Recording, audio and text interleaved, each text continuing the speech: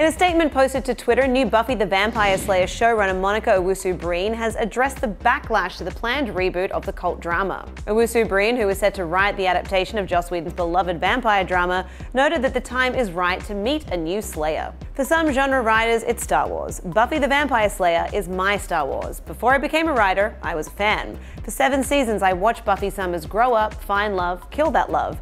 I watched her fight and struggle and slay, she wrote. There's only one Buffy, one Xander, one Willow, Giles, Cordelia, Oz, Tara, Kendra, Faith, Spike, Angel. They can't be replaced. Joss Whedon's brilliant and beautiful series can't be replicated. I wouldn't try to. But here we are 20 years later and the world seems a lot scarier. So maybe it could be time to meet a new Slayer. And that's all I can say. Owusu-Breen previously worked with Whedon on ABC's Marvel drama Agents of S.H.I.E.L.D. News of the planned Buffy reboot broke Friday and was met almost immediately with backlash. Although many fans expressed excitement at the idea of a new take on the show with Whedon involved, many others shared their disappointment that anyone would attempt to replicate the original.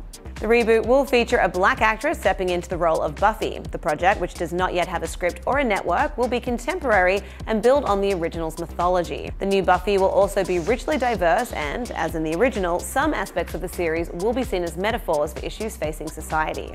It's unclear if Whedon will have any additional role beyond executive producer on the new Buffy due to his other commitments, which include HBO's recent straight-to-series order, The Nevers. Whedon and Owusu-Breen have been working closely together on the reboot, and casting has not yet been determined. To read more on the planned Buffy reboot, head to THR.com and tell us, are you excited to see the hit TV show make a comeback, or do you think nothing can ever top the original? Let us know in the comments. For the Hollywood Reporter News, I'm Lindsay Rodriguez.